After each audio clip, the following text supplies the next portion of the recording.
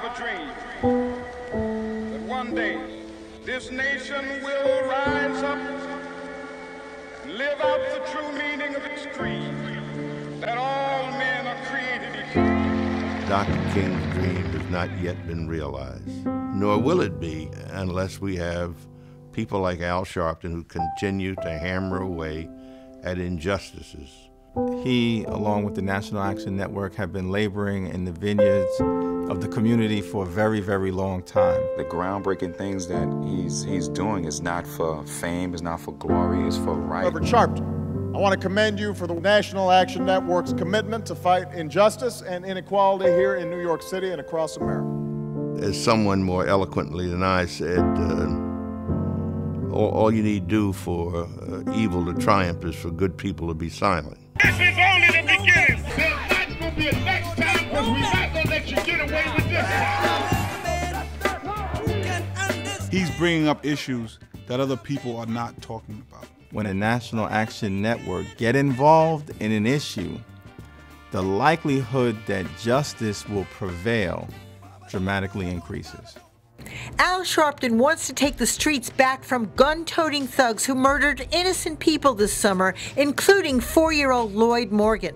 While we're arguing about people's rights to bear arms, while we're arguing about who does the best job against crime, our babies are dying in the middle of a political crossfire.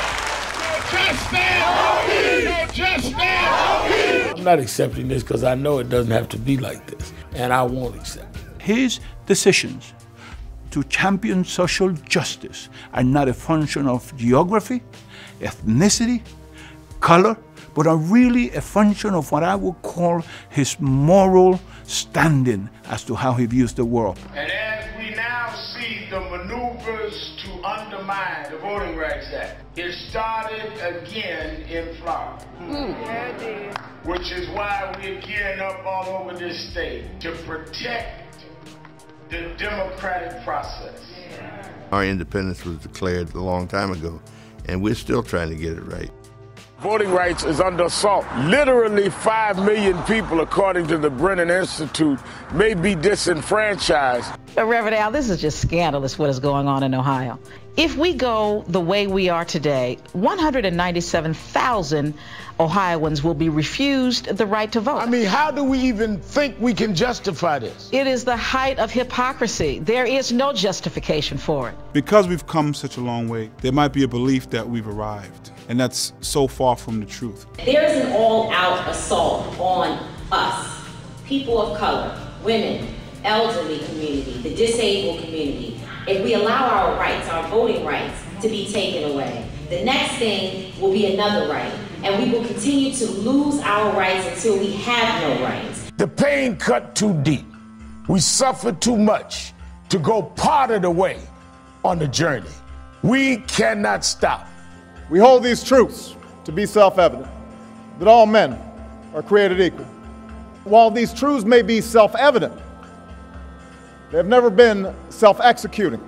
You know, community can come together as a family and stand up for each other. Sometimes you don't realize what you have until it's time to use it. The voice for the voiceless. He has stood strong against the waves of hatred and bigotry.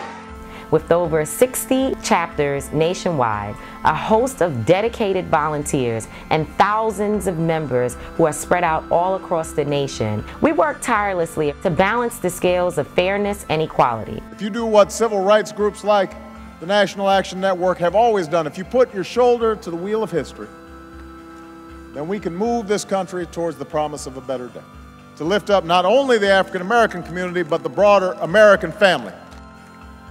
But we've still got more work to do.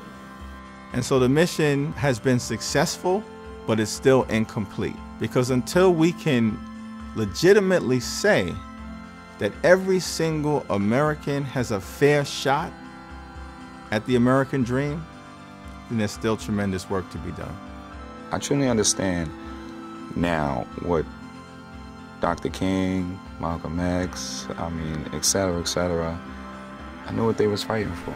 150 years after the Emancipation Proclamation, we ask that where our paths seem blanketed by thorns of oppression, we ask for your guidance toward the light of deliverance.